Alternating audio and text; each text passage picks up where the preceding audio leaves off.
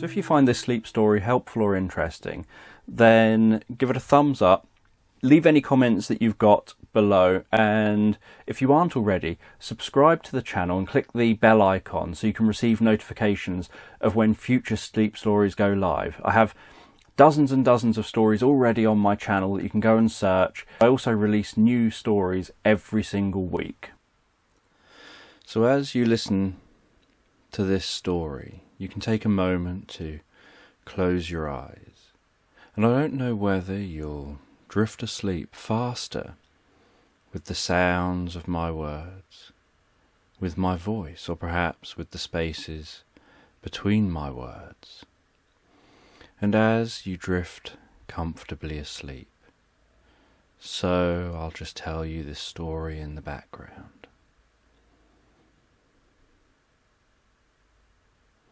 A story about a dog and his human companion. And the dog and his human companion are out walking one day. They're walking through the countryside. And the dog can smell a wide variety of smells, can sense far more than his human companion, can feel the way each footstep feels as he walks through grass, and how it changes when he walks along mud paths, and how the sound changes when walking out in the open compared to walking through woodland. And the dog and his companion are out walking towards a lake. And the dog knows where they're heading, because they've been there many times before. And as they walk, so the sun begins to set. And while the sun is setting,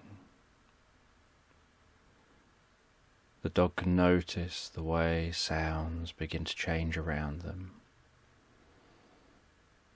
The way some animals seem to be going to bed, going to sleep, and other animals seem to be becoming more active. And after a little while of walking, they arrive at their destination. They arrive at a lake. And the dog's companion sets up a camp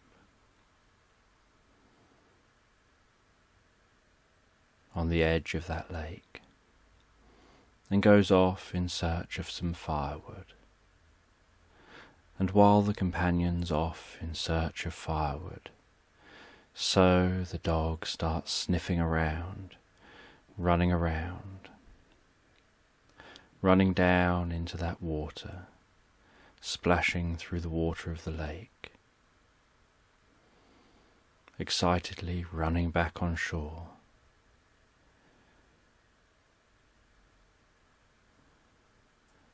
And the dog wants to play, the dog wants to chase a stick or a ball or chase something. So the dog tries to get the companion's attention. And the companion, who's collecting firewood, picks up a stick and throws it off into the water while they carry on collecting the wood.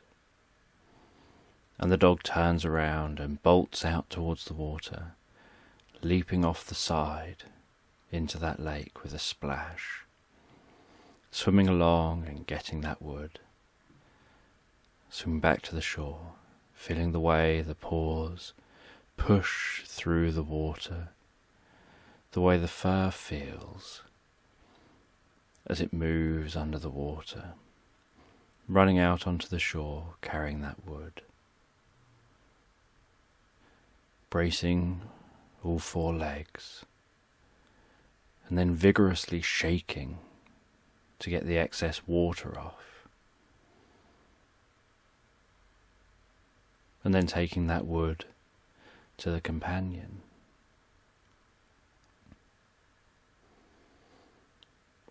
And while the dog's rushing around excitedly, so the sun continues to set, and as the sun sets, so the light begins to change, and the colours reflecting on the lake begin to change, becoming redder when you look in one direction, and bluer when you look in the other direction. Being aware of the smoothness of that water.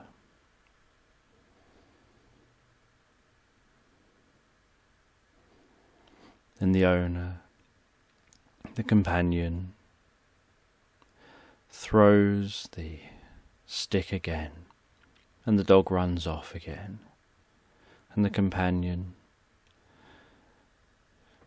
prepares a campfire,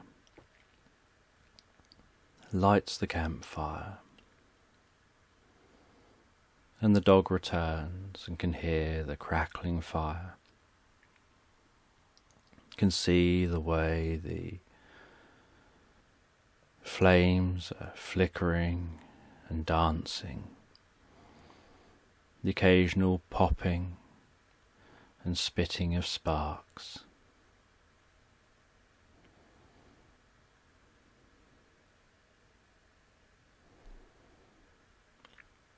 And the companion sits down and appears to begin to relax. And the dog initially wants to play with the stick a bit more, but the companion is just sat there, wanting to relax.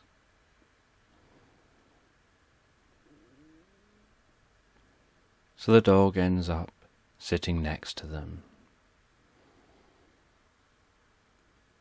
And as the dog sits next to them, so they reach over and they start to stroke the dog's back, stroking by its neck. And as they stroke, so the dog begins to calm down and relax. And while the dog calms down and relaxes, their breathing begins to slow. They begin to pay more attention to the crackling fire, to the slight breeze, to the sight of stars appearing in the sky, as the sun sets lower and lower over the horizon, and the moon begins to rise.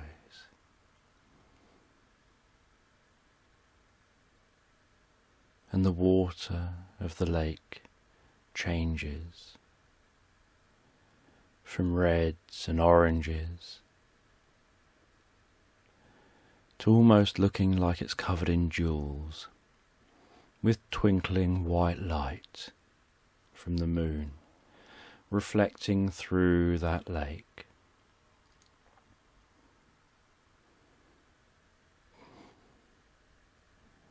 And the companion cooks up some food on that campfire, gives the dog some of the food, eats some of the food for themselves.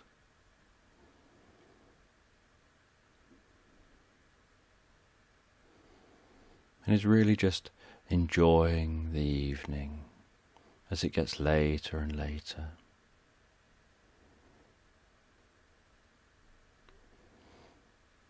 And then, after eating, the companion goes into a tent, and the dog lies down near the tent, feeling the warmth of the fire, hearing that crackling, feeling the breeze, breathing calm and relaxed, and drifts off asleep. And while the dog drifts off asleep, so the dog begins to dream. And as the dog begins to dream, they find themselves running through a meadow with tall grass on a summer's day. They can feel the breeze, feel the way the tall grass brushes against them as they run through that meadow.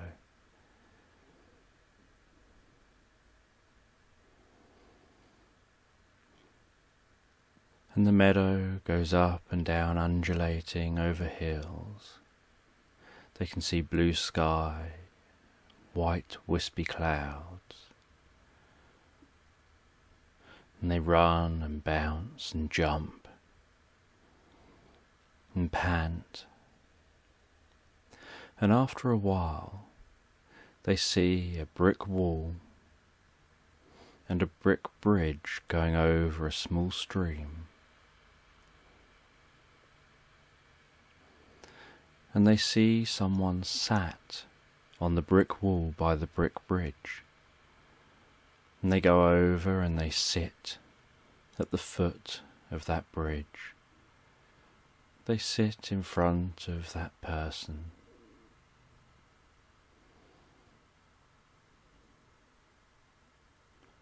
And the person begins to talk in a calm and relaxed way to them.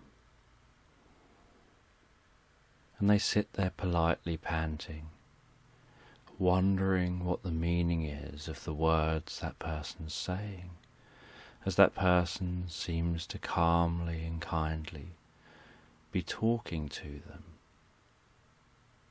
And they don't understand the words, but they can sense the feelings while that person's talking.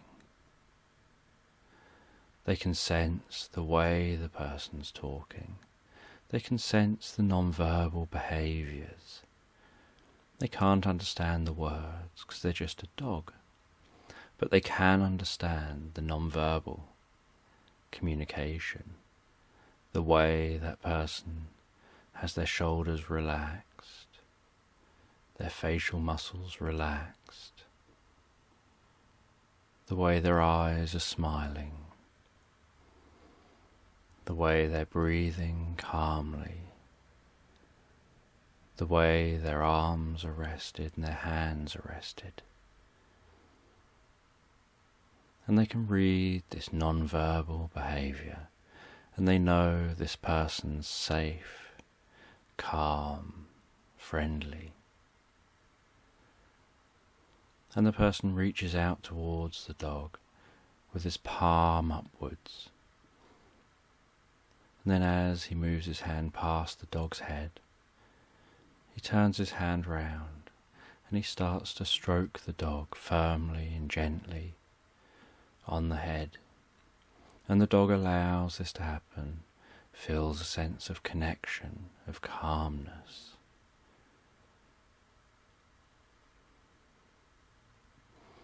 And while the man's stroking the dog's head,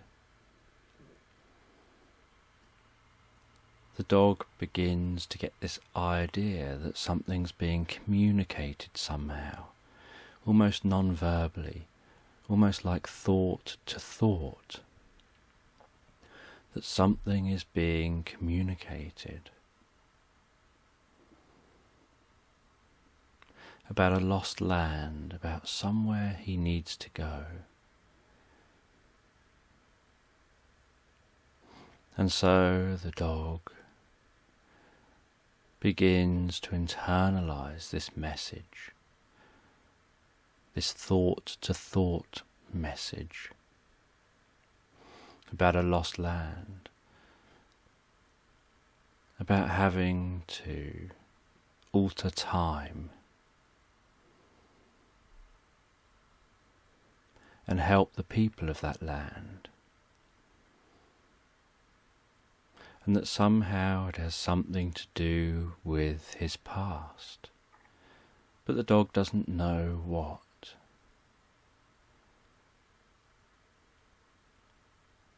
And the person removes their hand, sits back on the wall, and gestures for the dog to cross the bridge. And so the dog crosses the bridge and starts running along the path the other side of the bridge, and then runs off into a meadow and carries on running through undulating hills, up and down through that meadow.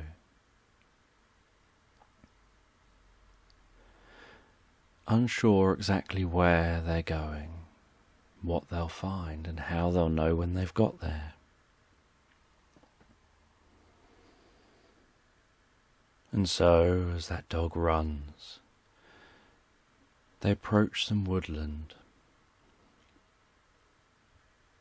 and they walk into the woodland and notice that it's darker in the woods, that the sounds have changed. They can hear the rustling leaves. They can feel the subtle breeze. And they wonder how they're going to find a lost land when they don't even know where this lost land is. They just know it's somehow in this direction.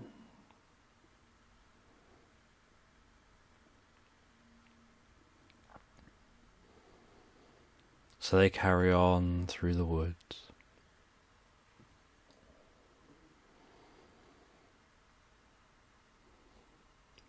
And they get to the other side of the woods, and they come out of the woods. And so far everything seems normal. They don't see how they can find a lost land when a land is unlikely to be lost if it's in walking distance of where they were.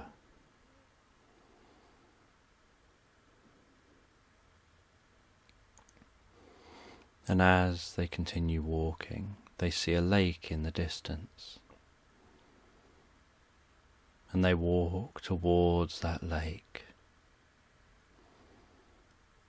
noticing how calm and smooth the lake is, the way it reflects the colours of the sky.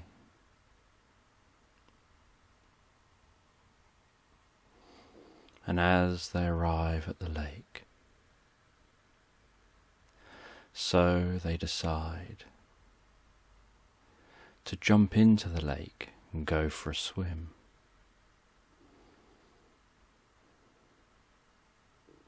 And so they run towards the lake. They launch themselves off the bank into the water.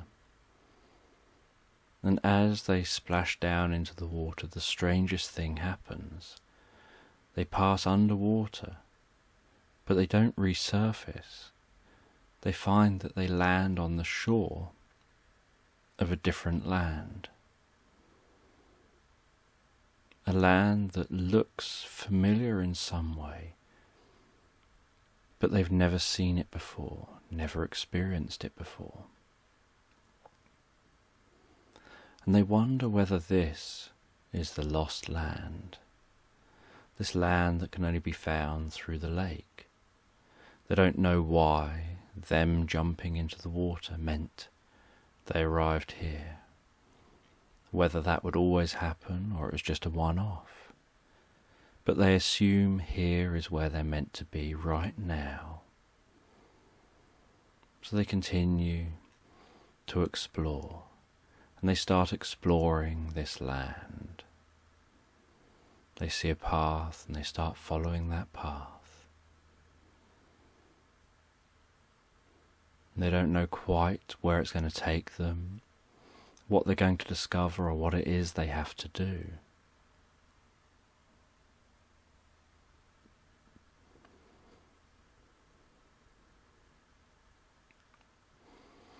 And so they follow the path into some woodland. Only this woodland has a different sound to the previous woodland. There's something about its silence, that there is still some sound there, but they have this feeling of it being silent. And they walk through the woods, and they find themselves feeling so calm and relaxed, feeling this is such a peaceful place with this silence, feeling that the silence is helping them to drift deeper and more relaxed inside, and they don't know where they've got to go, but they start to pick up a scent. And it's a curious scent, so they decide to explore it, to follow that scent and see where it leads them.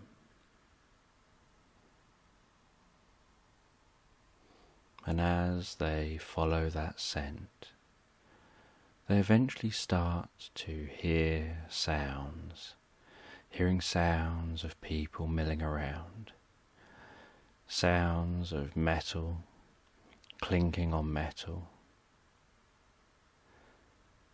all different sounds of hustle and bustle. And after a while, they find themselves approaching what looks like an ancient village. And there's some kind of building in the centre of this village, almost like everything is built around that central building.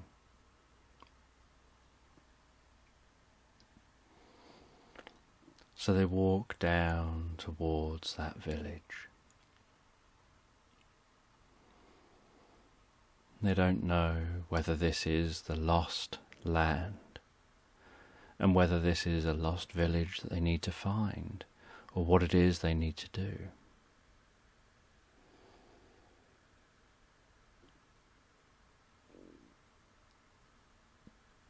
And they enter the village, and they see people working, selling on stools, cleaning clothes,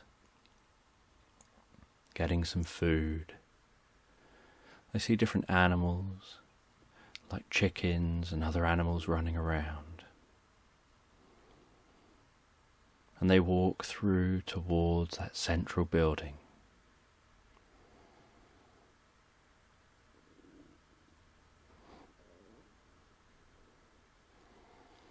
And eventually, after a little while, they arrive at the central building. They find that the entrance to it are locked. And they walk around the outside and they can't find any way in. So they decide they have to think about how they get in. They walk around the outside.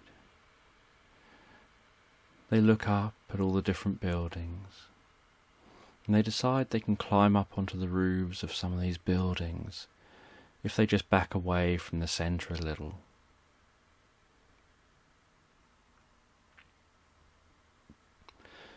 So the dog backs away, climbs up onto the buildings, and then sprints across the buildings, jumping from building to building, and eventually jumping over the wall into that central building. And once inside the central building, the dog notices how quiet it is in here.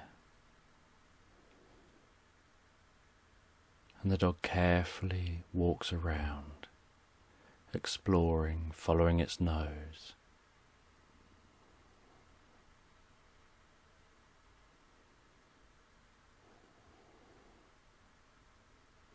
And there's very few people in this area.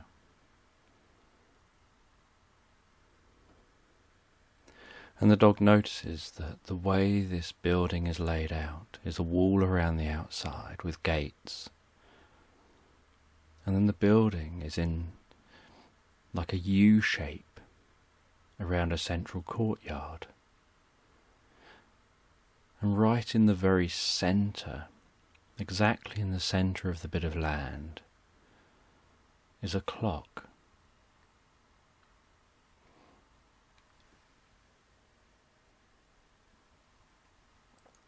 And the dog remembers something about time and walks up to the clock and sits down in front of the clock, watching those hands and the tall stone clock appears to be just ticking smoothly through time. And the dog watches those hands as they tick through time.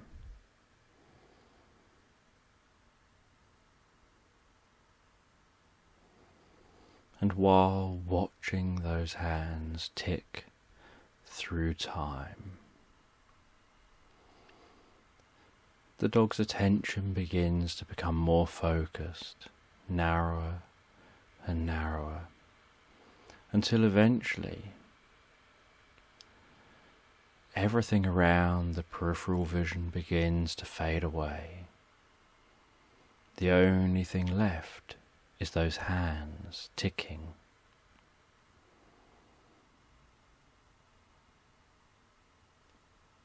And so the dog watches those hands ticking away,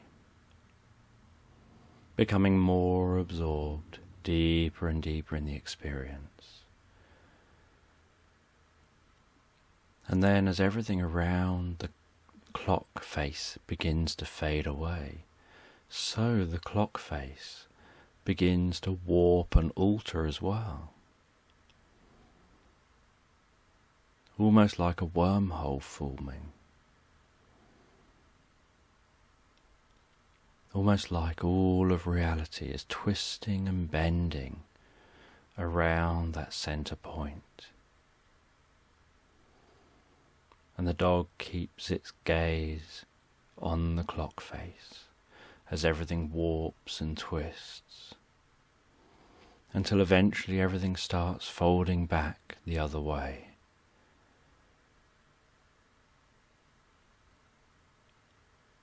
And the dog shakes its head as it comes out of a reverie and looks around and is surprised to see how everything has changed, how the house is no longer there, the village is no longer there.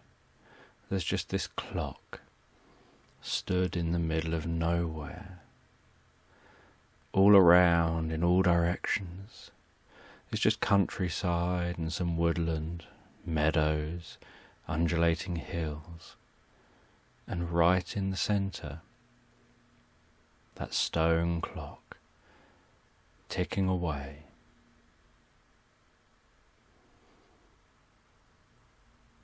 And the dog is curious about this, curious about what's happening, where it is,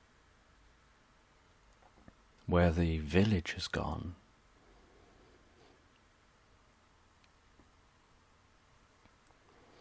And the dog starts walking around the clock, looking around left, right, up, down, behind itself, in front. And then off in the distance, the dog hears a weird kind of growling sound. They're not scared by this growling sound, just intrigued at what it might be. And so they decide to go in search of it, still trying to solve this mystery.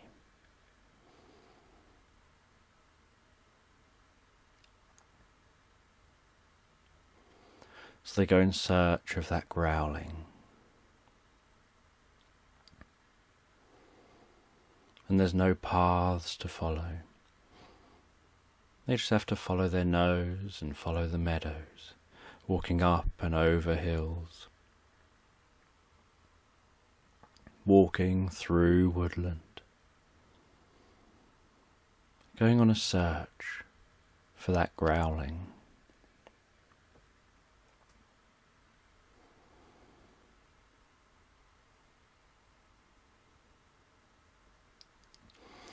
And after some time of searching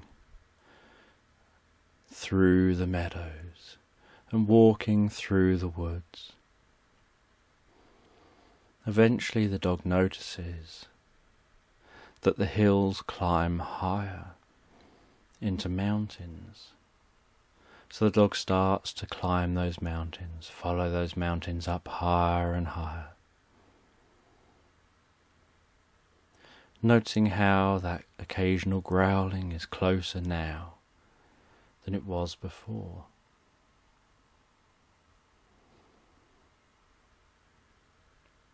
And they notice the way the temperature changes as they get higher into the mountains.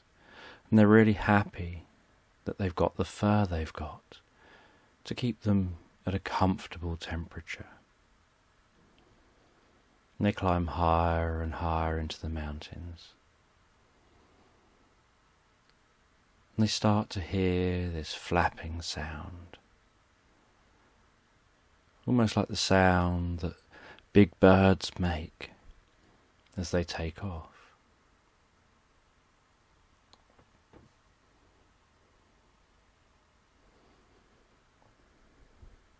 And then high up in the mountains,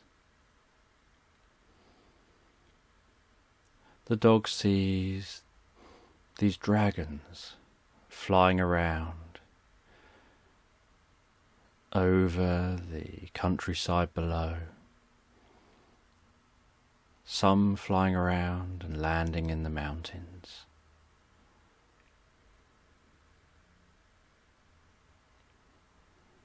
And the dog doesn't feel threatened at all by these dragons. Just feels that this is a land of dragons. Perhaps this is a time of dragons.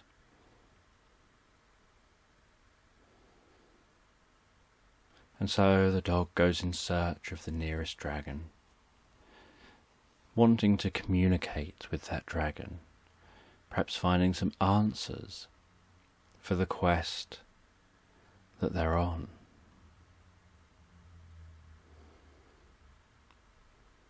And after a while of walking through snow, climbing mountains, feeling that cold wind on the face,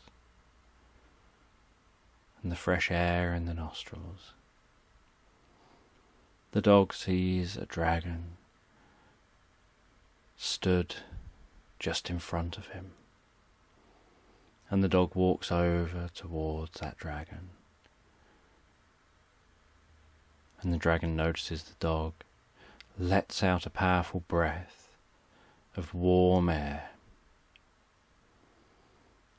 like a burst of warm air from the nostrils.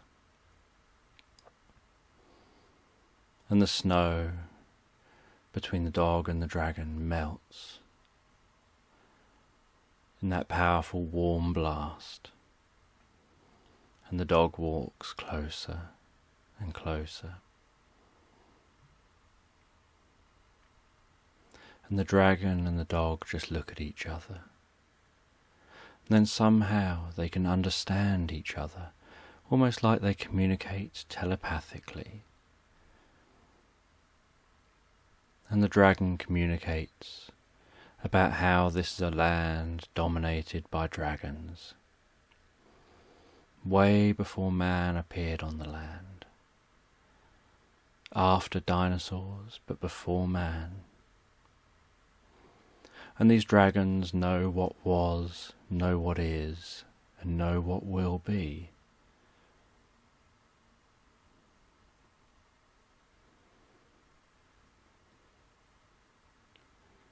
And the dragons talk about how man needs dogs. But man isn't clever enough to realize this.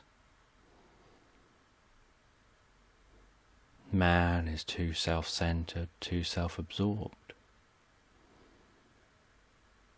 believing they're able to do everything themselves.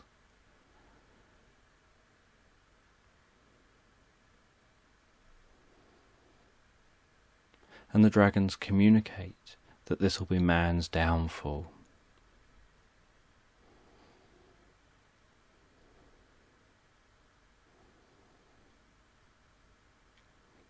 And that what's needed is a connection to be formed.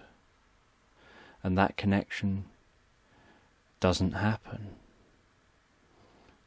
So the job the dog needs to do is to facilitate that connection happening, to connect a man with a wolf,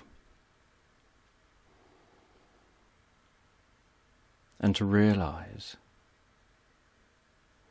that the wolf isn't a dangerous beast, isn't a competitor for food, but can be a companion. And that if that connection can be formed, then the ancestors of that wolf will become companions of humans. It will help them in many ways. But the path that things are currently taking, that meeting doesn't happen. So the dog realizes what it is they need to do. They need to connect man and wolf. But given they're in the age of dragons, they don't know how that'll be possible. And the dragon looks over at a cave at the back of the mountain behind him. And the dog walks to that cave, walks through the cave, and finds themselves walking out of a cave in another time, in another place.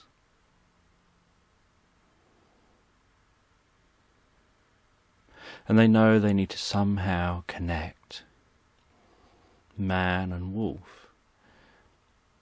And given their experience that they have had, they're aware that somehow they must have just travelled through time again.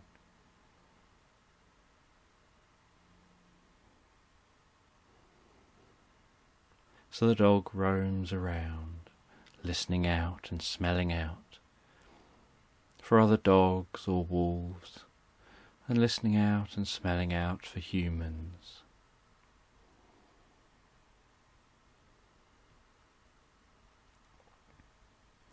And after quite a while of roaming around, of walking through forests, walking through dense woodland, walking over tall hills and into valleys,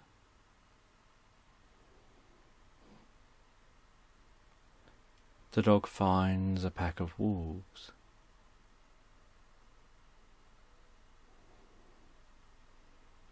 And goes over and talks with those wolves, talks with them about how they can create a relationship with man.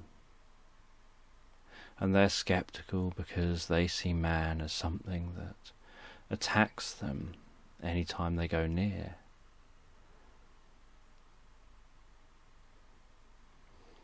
And the dog explains that they're destined to be together. They're destined to be companions of each other.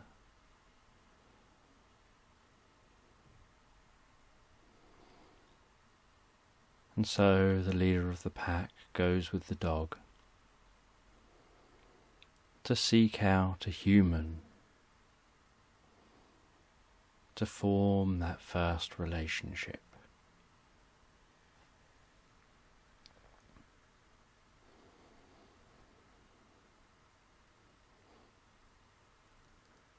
And they explore around the area. And the dog explains that humans will follow the water, so they find their way down to a river. And they start walking along the edge of the river until eventually they see a young human. And the human is trying to catch some fish.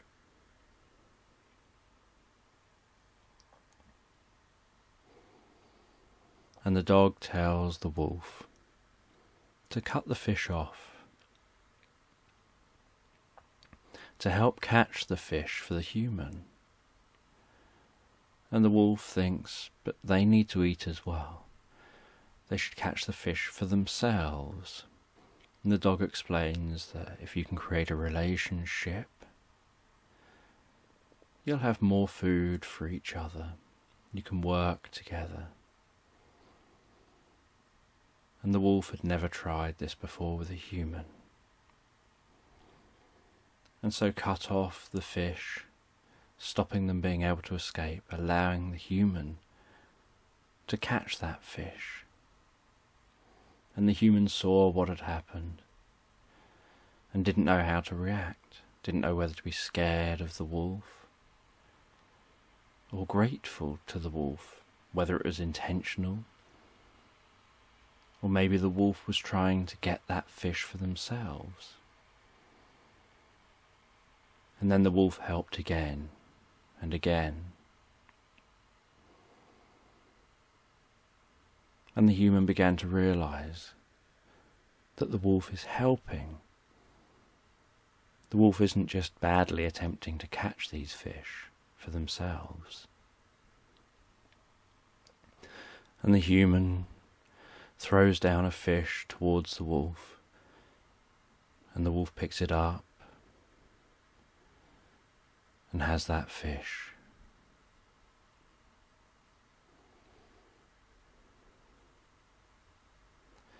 And then a bear comes out of the woodland and starts charging towards that human.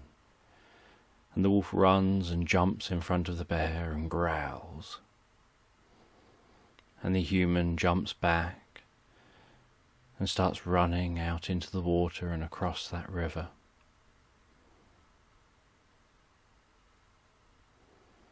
And then the wolf makes chase after the human.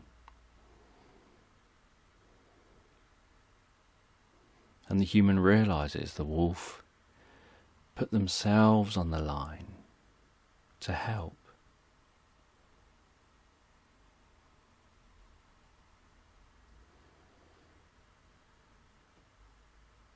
And that they managed to stall the bear long enough for the two of them to get safe. And the dog watches from a distance as this wolf and this young human begin to interact in a friendly way.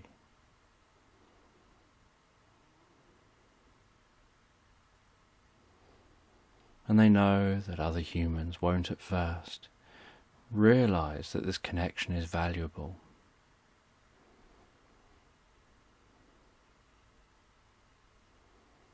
But the dog watches for a little while as that wolf at first helps that one human, and then the wolf and their pack start helping the humans in this little settlement.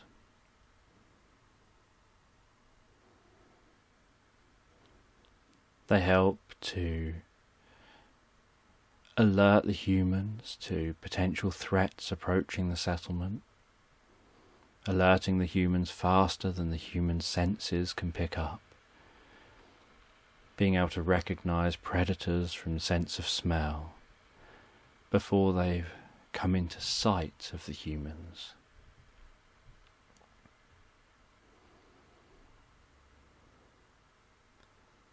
They're able to control the few livestock that the little settlement has with them.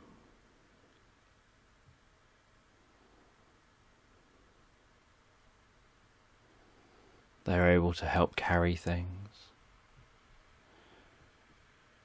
They're able to help with hunting.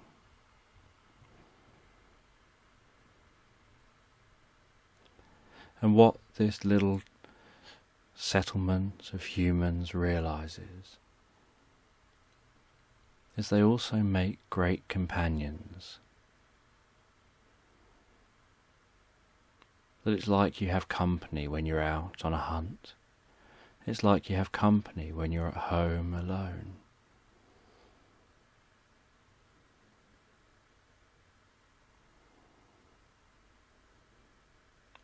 And the dog watches and realizes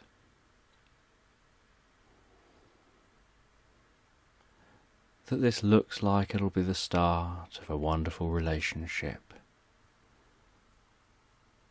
That these wolves will become calmer,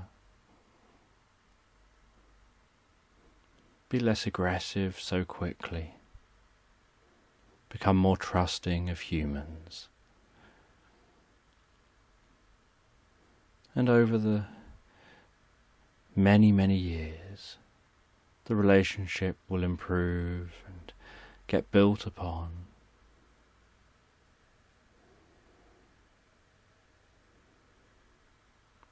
And so the dog begins to find its way back towards that cave, hoping that its work here is done.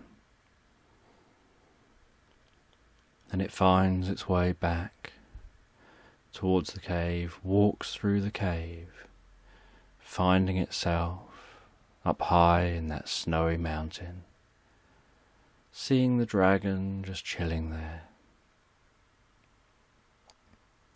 And the dragon and the dog communicate with each other, and the dragon lets the dog know that they've changed the course of history, that in the future when humans arise, that event will happen. Humans will talk about it, will share the knowledge, will share the strengths of having a companion.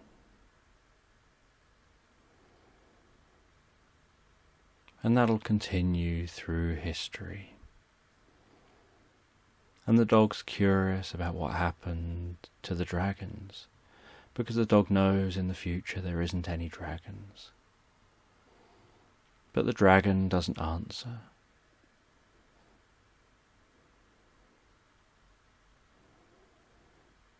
And the dog doesn't know whether that means the dragons are still around in the future or not. And the dragon eventually just lets the dog know that everything turns out as it should. And the dog starts finding its way down that mountain and finding its way back through the countryside and forests, through dense woodland.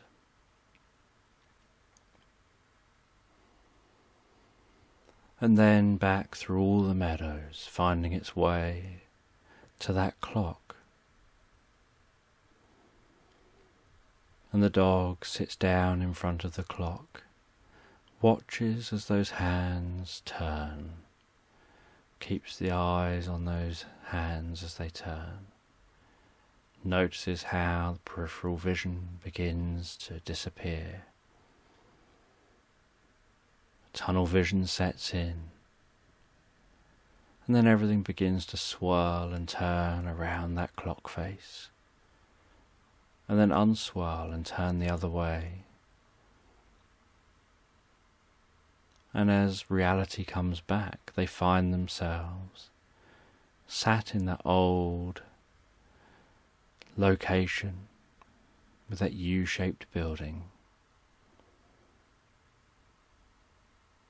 And they start to find their way out of that building, jumping up and over the wall,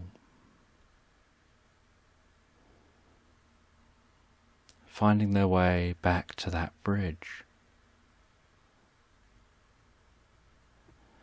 where that wise person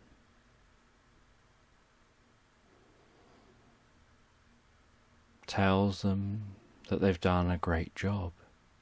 And they don't understand the words, but they understand the non-verbal communication that lets them know they're being told they did a great job, that they've changed the course of history.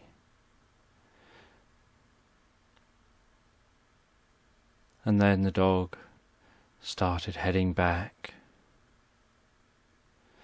and at some seemingly random point they leapt into the air and found themselves exiting the water and landing on the shore, as if they've just leapt out from under the water, landing on the shore of that lake.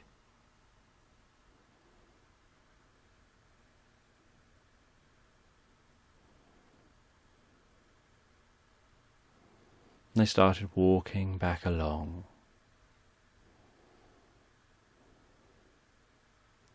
And they realised that time was still a bit jumbled, as the past, the present and the future were all merging, as they saw that wise one again and realised they'd already spoken to him. And he just smiled. And the dog realised that there's a ripple through time and space. And that dog is walking back to the present at about the speed of that ripple in time, keeping aware of the changes they've made, because they're just ahead of that reality. So some bits get jumbled and scrambled, and yet the whole experience is comfortable. And then after a while, they wake up, feeling the warmth of the morning sun, hearing the sounds of morning birds, the lapping of the lake, and their companion preparing some food in a metal container. And they start thinking to themselves about this experience. As their companion comes out of the tent, they start thinking to themselves, while he's heading over with a little bit of food and he puts it down in front of the dog, how its only experience has been that dogs have existed and been companions of humans.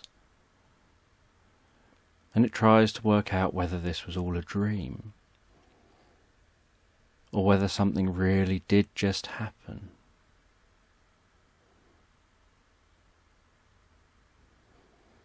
And the dog starts thinking it's most likely just a dream. But it felt incredibly real. And the dog thought about the fact that if it was real, it means that it was inevitable, that they were going to be successful. Because the future is what it is, the present is what it is. Memories of the past are what they are. It doesn't change from moment to moment. So for the dog to have grown up as a dog, for dogs to be companions of humans, the only option is that whatever happened in the past happened successfully. Because if it had failed, then that would be the future.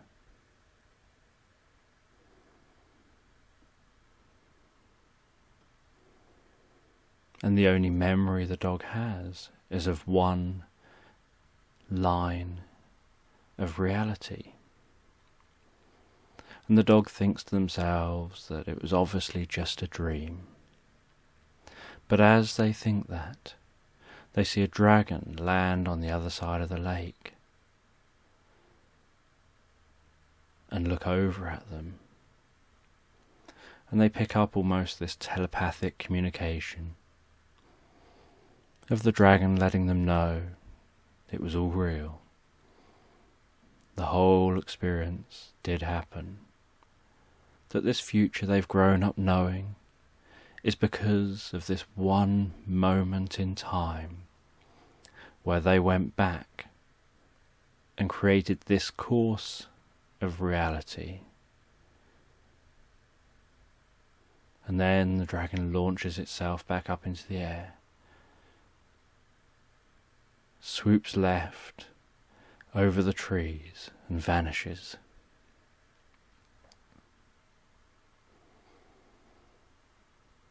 And the dog turns to the food placed in front of it, eats that food, while its companion pats it on the head, gives it a stroke. And they spend the day down by the lake as they had done many times before, catching some fish, going for walks, enjoying their time together.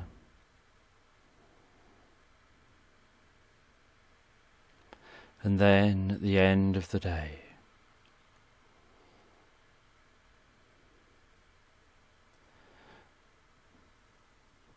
the companion goes into their tent again, settles down for the night. The dog goes to the tent, pokes its head in the tent as if to ask if it can come in as well.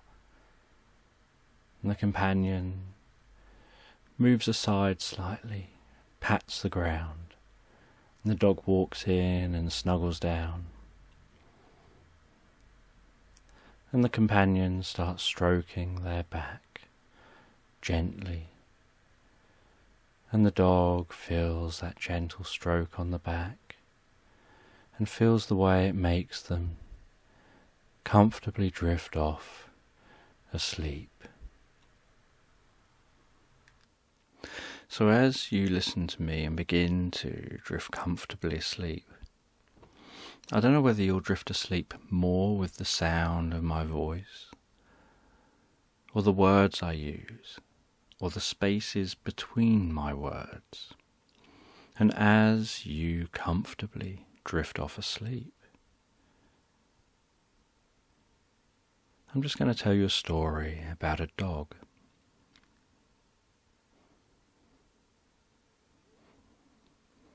And this dog would get really excited when its owner was around. But when its owner wasn't around, it would get bored. It would be plodding around, waiting, unsure what it can do for fun.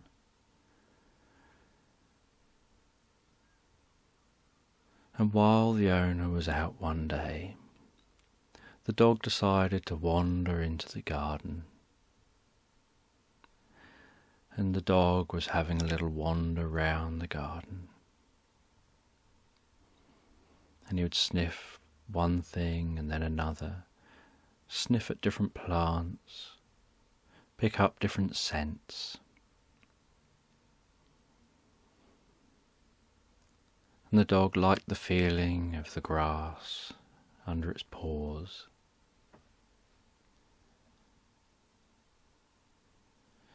And would occasionally flop down onto its side and rest on the grass. And then the dog continues its journey, wandering around the garden trying to think what to do. And as the dog wanders down the garden, it approaches the pond in the garden.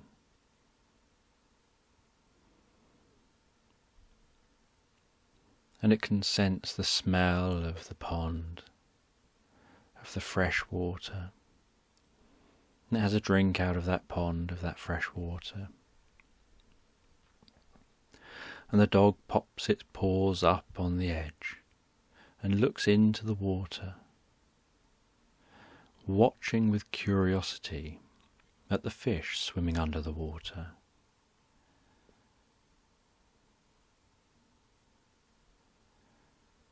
And it notices how the fish seem to move and vibrate and pulsate as the surface of the water waves.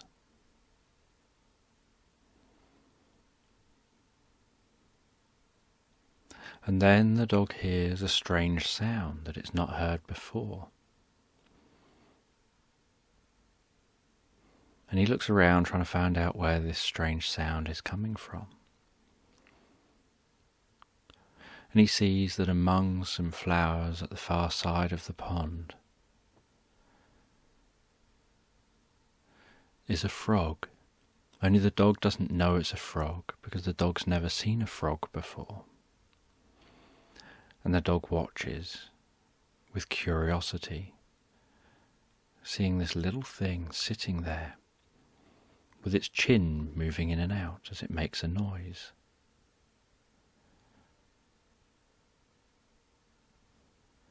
And then the dog gets startled at this frog jumping and landing somewhere else. And the dog thinks, wow, that was incredible. And the dog's really impressed by this weird creature that's small and yet it just seemed to jump miles. And the dog became fascinated watching this frog. And then saw that frog go quiet and motionless. And then suddenly it fires its tongue out and catches some food. And the dog's deeply impressed watching this frog.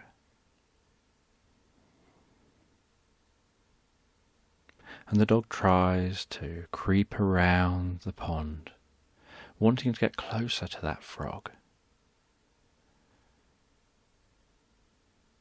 And the dog thinks that it might scare the frog away, so it tries to do so really quietly,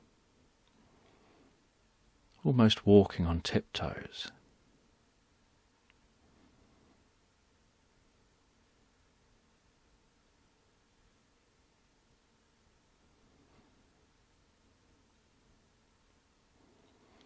And the dog continued watching that frog as it hopped around from place to place.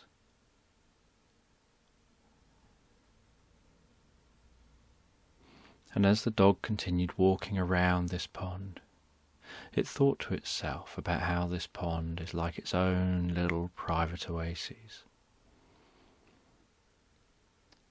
Because there's little archways, there's a little bridge that goes over part of the pond. There's some really wide green-leafed plants that create some shade. There's some tall grassy plants that the dog can run and hide in.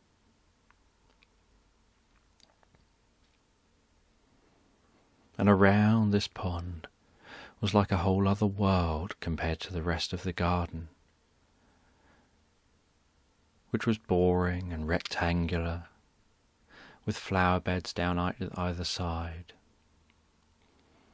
with regular plants planted, the occasional shrub in the middle of the garden, and short mown grass. And the dog liked the rest of the garden. It was great for running around in and playing in. But it didn't have a feeling of adventure like this area had, where it was like a whole other world. There was this frog, there was butterflies, there was a whole host of different animals. Different birds would land next to the pond, would have a little drink. Sometimes they'd jump in a little shallow area where they'd wash. And none of this sort of thing happened anywhere else in this garden.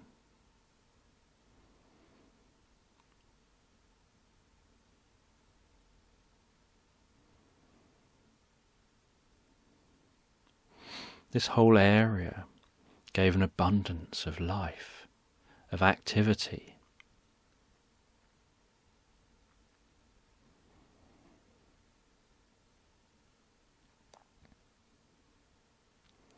And while the dog wandered around the pond, it started feeling sleepy. And this dog regularly felt sleepy. It started feeling sleepy. And it curled up under one of the wide green leaves. It could feel the breeze on its fur while it's out of the sun, just in the shadow. With its eyes closed, it could still hear that frog making a noise, and he imagined to himself that it was probably moving its chin in that funny way.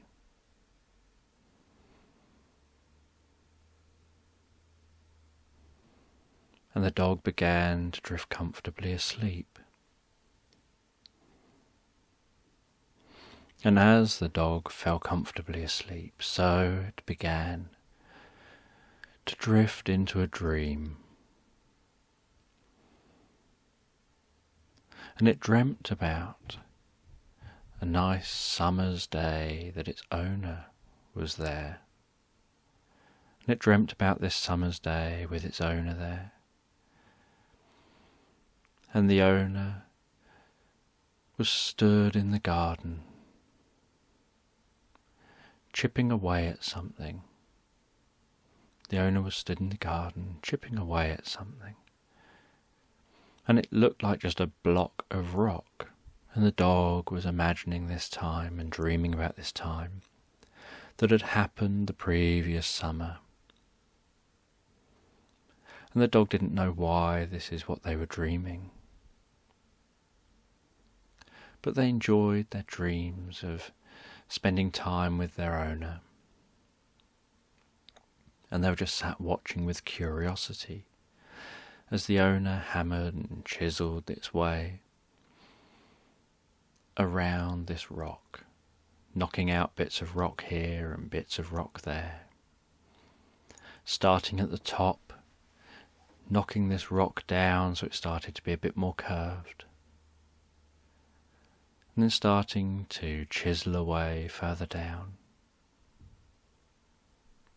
And then the owner would stand back and have a little look, and would get its hands and hold his hands in a certain way and have a look. And then would go back and chisel away a bit more. And then look at the back and look at the front and the left and the right. And would then chisel away a bit more.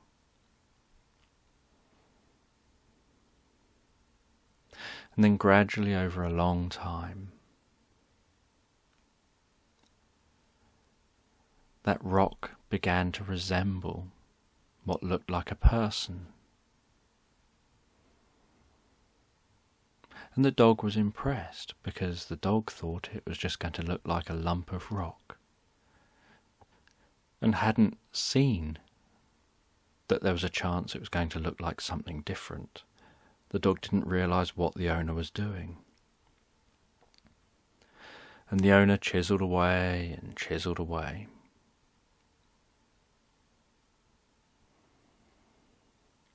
Until eventually there was this beautiful sculpture left.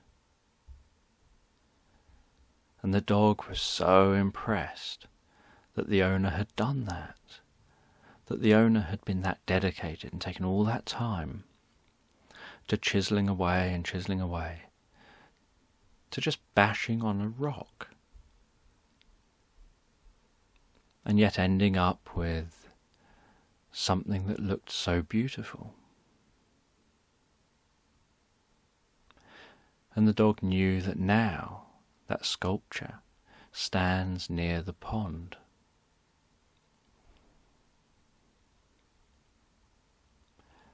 And the dog was thinking about how that sculpture kind of represents the owner, because the owner put so much of themselves into it. But the dog didn't know why they were dreaming this here and now, and wondered what it was they were supposed to learn from this dream.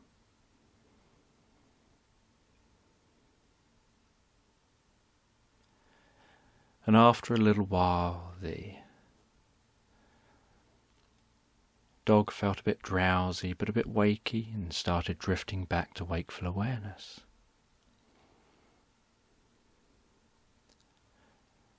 and thought, oh yes, I'm asleep. I was asleep under this nice shaded leaf.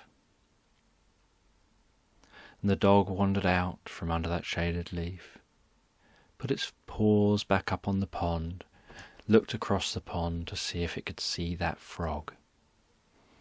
And it saw the frog and saw the frog moving its chin, making that noise. And the dog felt a smile,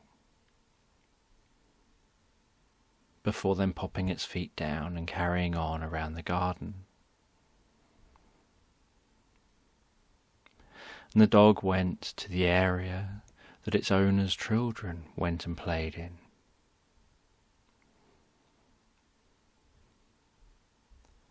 And the dog jumped up a ladder, jumped up the steps, got to the top of the steps and walked along a little platform area before launching itself forward into a slide. And it slid down that slide and flew off the end, and then excitedly ran around and back to those steps, and then along the platform, and jumped down the slide again, sliding down that slide.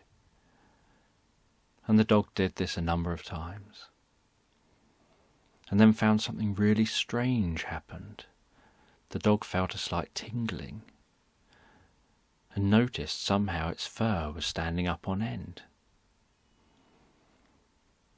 And it decided it would just wait a moment before going back on the slide. Maybe it had just been on the slide too many times. And the dog had a little wander round while it waited, and as it went near a metal railing attached to the slide, it suddenly felt this little electric shock that confused it. And it wondered what had just happened. And it found the tingle a bit funny. The dog found it amusing that something about being on the slide like that had made it electric.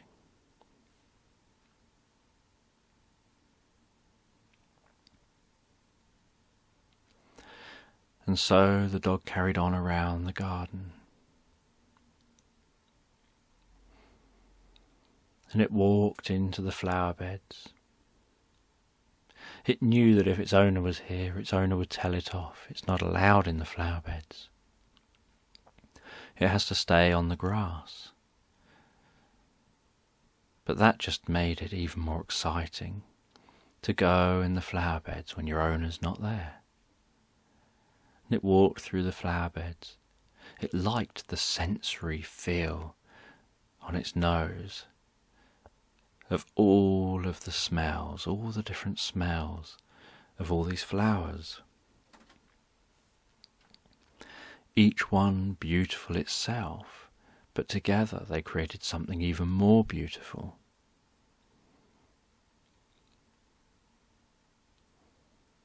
And the dog brushed past the flowers and walked through those flowers.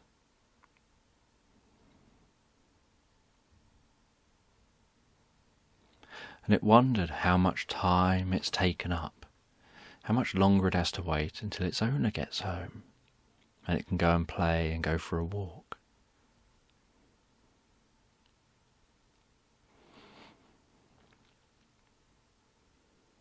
And the dog continued its journey around the garden. And as it walked around the garden, he could see a bull in the garden. And so it ran over to the bull and headbutted the bull, and the bull bounced off, hit the fence and bounced back into the garden again.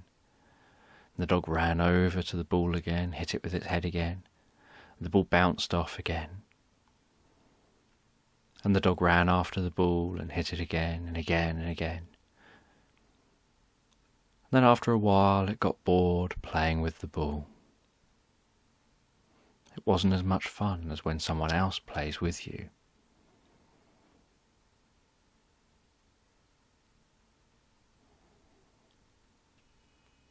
And the dog went back to see that frog.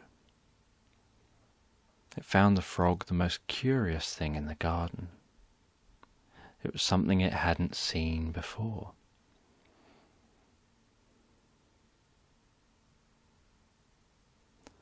And the frog jumped and landed in front of the dog, and the dog jumped, but remained as stationary as it could. And the frog and the dog looked each other eye to eye.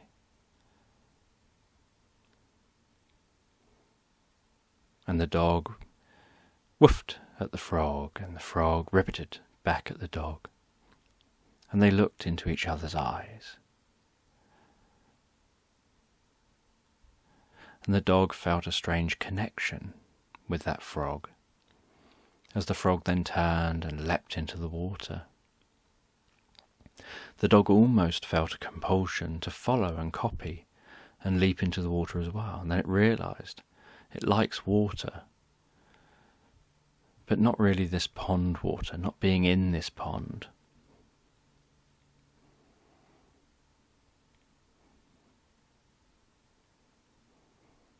It didn't want to get soaking wet right now.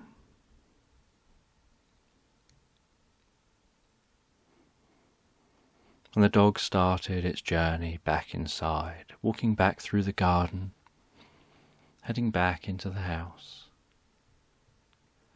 And when back in the house,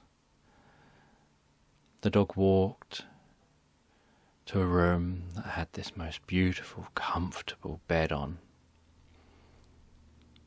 The dog circled around and relaxed down in the bed and started to drift comfortably asleep. The dog didn't know how long they had to wait for the owner to get home,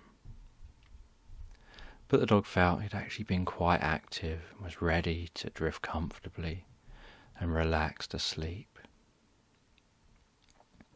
And while the dog drifted asleep, so it thought about that frog, and it wondered what the life of a frog must be, being able to leap long distances, making that funny sound while moving its chin, being able to pick up food with your tongue from a distance. The dog was thinking his tongue can't do that, and thought that was a strange tongue that a frog has.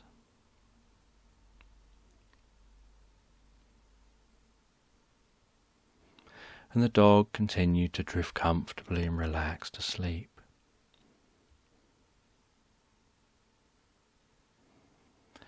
Knowing that it was looking forward to its owner's return later on in the day. But for now it would dream about its day in the garden. It would dream about faraway places, dream about things it would like to do.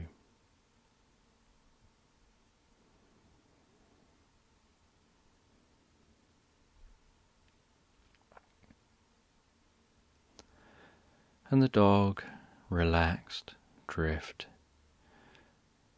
and dream and fell asleep.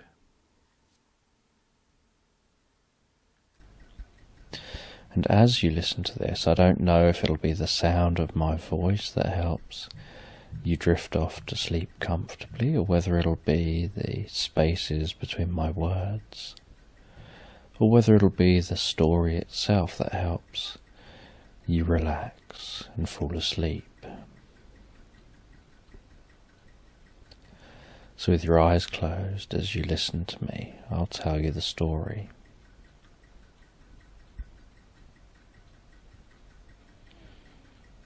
And there was an owner who sat at home one day.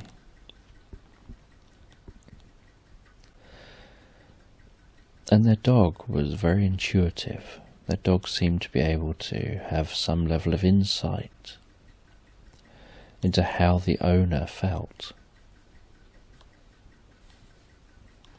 And the dog noticed that the owner seemed to be down, seemed not to be feeling too good. When the owner walked around, they walked slowly. They didn't smile very often. They didn't seem very happy. And the dog wanted to know, how can I cheer my owner up?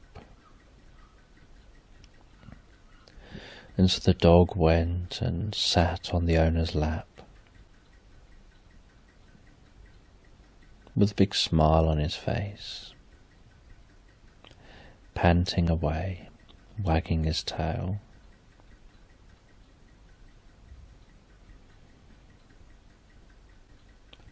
And nudging the owner with his head.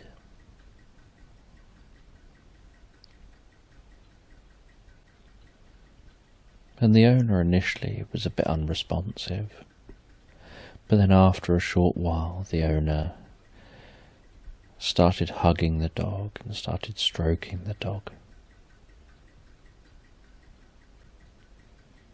And the two of them sat there for a while, just hugging and enjoying some affection.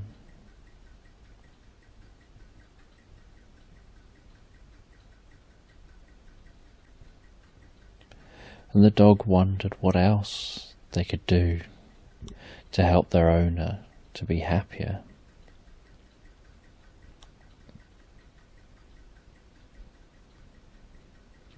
So they decided to take their owner for a walk.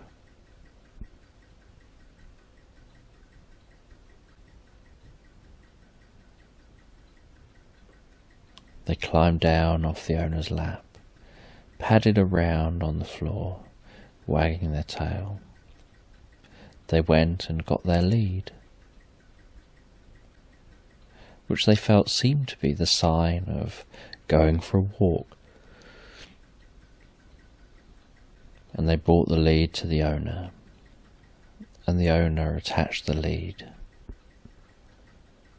And they took the owner out for a walk.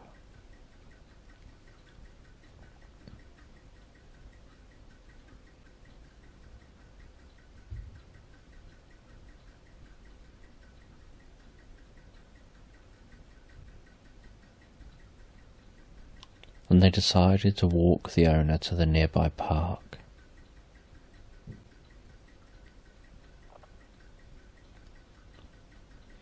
And they walked quite fast to try to make sure the owner didn't have time to be stopping too often and thinking inside their head. They wanted to keep the owner on their toes.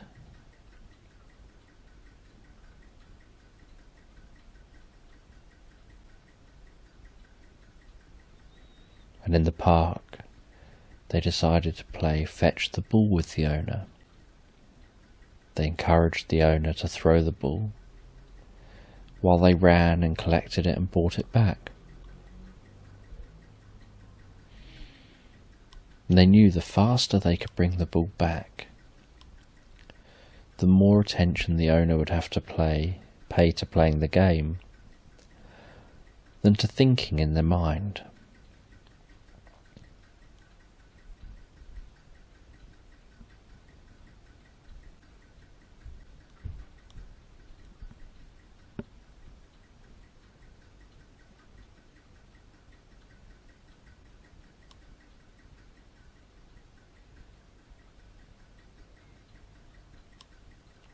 And after playing the ball game for a while, they went back to the owner and got the owner to walk with them deeper into the park. And they slowed down their walking as they passed other people who were also with their dogs.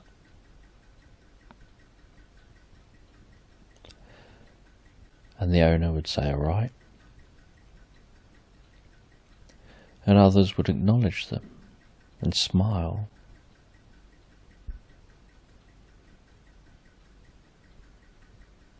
And when others would smile, the owner smiled back.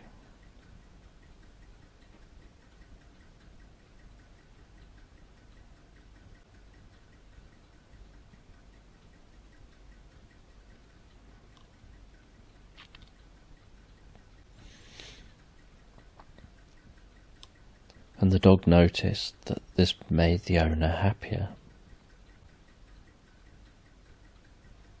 There was something about getting fresh air, seeing other people, smiling at people and having people smile back. Not being able to have time to be inside their own head, that seemed to make the owner happier.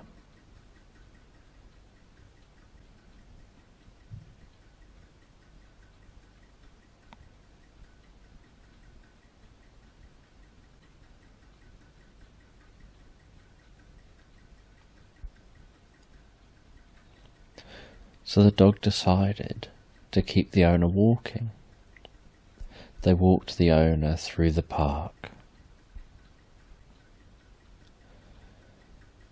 and then down a road, and then into another park, and then over a hill, and down to the beach. And the owner and the dog walked along the beach, listening to the rolling sound of the waves as they landed on the shore, listening to the sound of the waves dragging some of the shore back out to sea,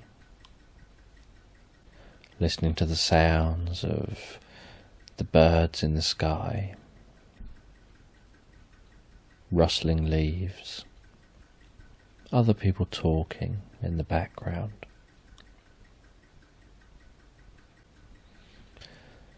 The dog could feel the warmth of the sun on his fur. The owner could feel the warmth of the sun on their face. And the dog took the owner to a bench looking out over the sea. And it sat next to the bench, and the owner sat next to him.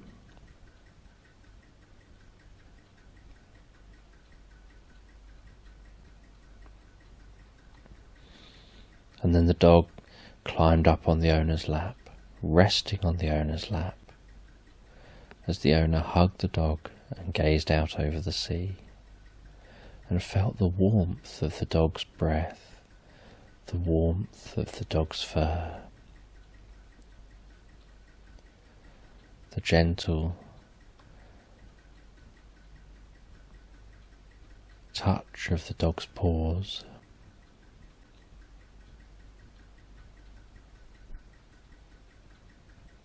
And the owner could feel the dog breathing, could feel its heart rate,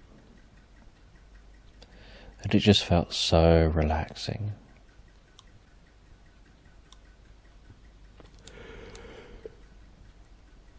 Having this friend there for them.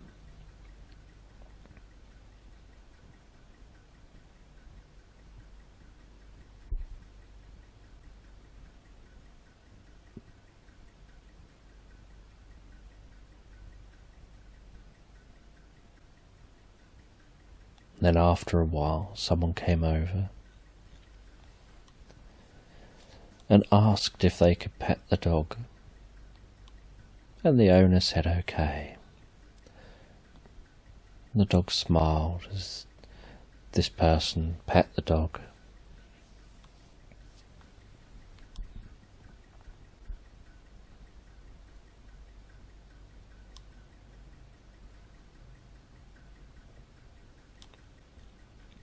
And then someone else came over and did the same.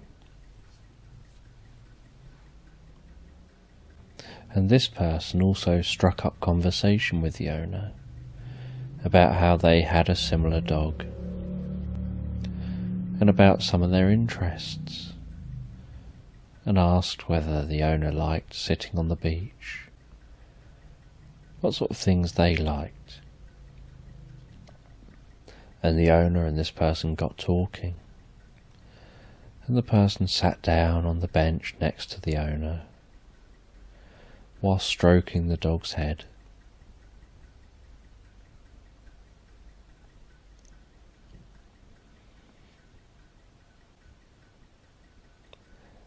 And the two of them sat there for hours, gazing out to sea, just chatting about their interests. The dog knew that if he could just get the owner out, just get the owner into situations where other people could approach them, then maybe they'd get some company. Maybe they'd find something to focus on that's positive in their life.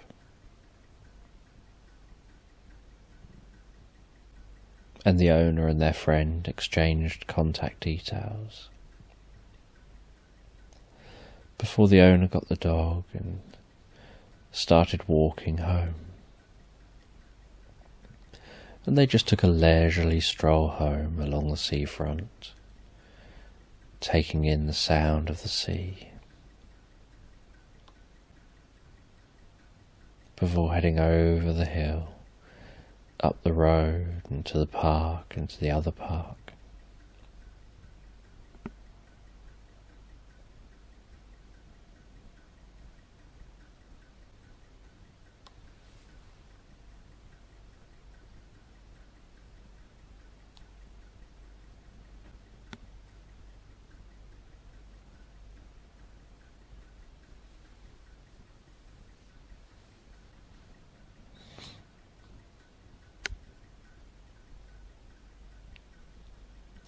And then eventually, after a long walk, they arrived back at home.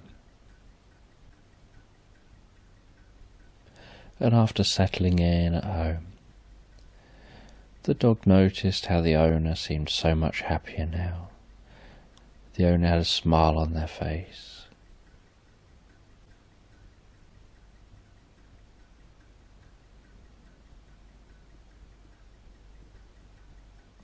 And the dog knew that any time they need to help cheer up their owner, they just have to take them out for a walk.